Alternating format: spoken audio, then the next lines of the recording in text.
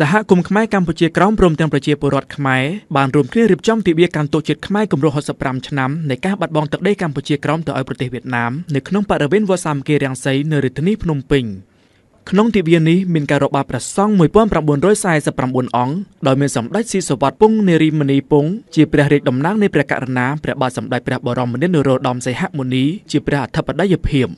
នាយកប្រតិបត្តិសហគមន៍ខ្មែរកម្ពុជាក្រោមបង្ហាញថាការរៀបចំទិវានេះក្នុងន័យឲ្យកូនខ្មែរចងចាំការបាត់បង់ទឹកដីកម្ពុជាក្រោមនិងសម្ដែងការគោរពដឹងគុណបុព្វបុរសខ្មែរដែលបានពលីជីវិតក្នុងបុព្វហេតុការពារជាតិ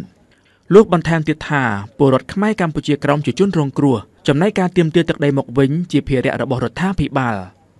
ជារឿងរបស់រដ្ឋាភិបាលតើរដ្ឋាភិបាលគណៈបកណាជាប់ឯគឺមិនដឹងទេគាត់ថាជាតួនាទីភារកិច្ចអ្នកណាដឹកនាំរដ្ឋាភិបាលនោះជាអ្នកទទួលខុសត្រូវចំពោះវាសនាជាតិទាំងអស់មិនទាំងទៅវាសនាជាតិនៅកម្ពុជាទេទាំងកម្ពុជាក្រោមទាំងទឹកដីខ្មែរគ្រប់ទីកន្លែងដែលយើងត្រូវតែដោះស្រាយដែលយើងត្រូវតែអាកាត់ហ្នឹងគឺថាអ្នកដឹកនាំប្រទេសយើងគណៈបកប្រឆាំងបានបង្ហាញអំណះអំណាងថា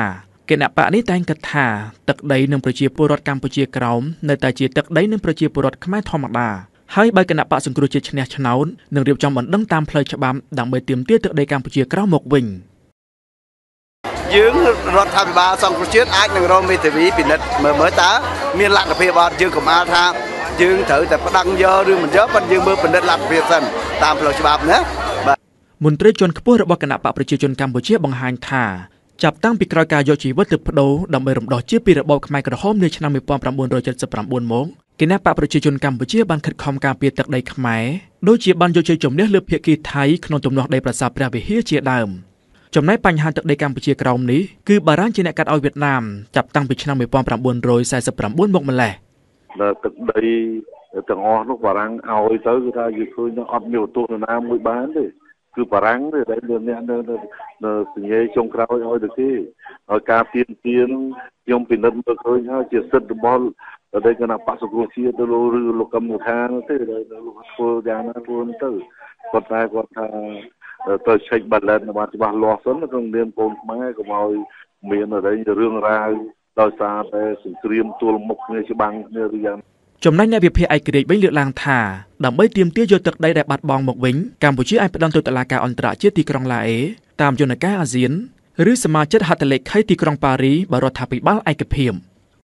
ឈ្នះឬក៏ចាញ់មិនមែនយើងជាអ្នកសន្និដ្ឋានទេគឺតុលាការជាអ្នកសន្និដ្ឋានឈ្នះឬចាញ់វាស៊ីសងនឹងយើងមានផុសតាងគ្រប់ជ្រុងជ្រោយហើយឬនៅយើងរកមេធាវីល្អ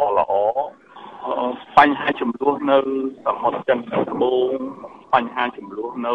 កោះស៊ីកាគូជប៉ុននិងចិនគឺវែងជា65ឆ្នាំនឹងទៅទៀតប៉ុន្តែប្រទេសនីមួយៗនៅតែមានសិទ្ធិតវ៉ាគួរបញ្ជាក់ថាទឹកដីកម្ពុជាក្រោមចំនួន21ខេត្តដែលមានក្រឡាផ្ទៃ67,965 គីឡូម៉ែត្រក្រឡាត្រូវបានអាណានិគមបារាំងដែលមានលោកហុងរីគឺជានាយករដ្ឋមន្ត្រីកាត់ឲ្យប្រទេសវៀតណាមនៅថ្ងៃទី4ខែមិថុនាឆ្នាំ1949